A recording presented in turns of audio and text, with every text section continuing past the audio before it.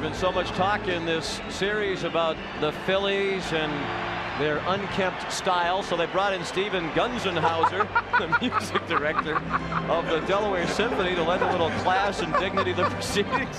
And what happens? They stole his baton as he was conducting the 7th inning stretch rendition of "Take Me Out to the Ballgame." So much for proving the point about the dignified nature of the assembled throng and the Phillies themselves.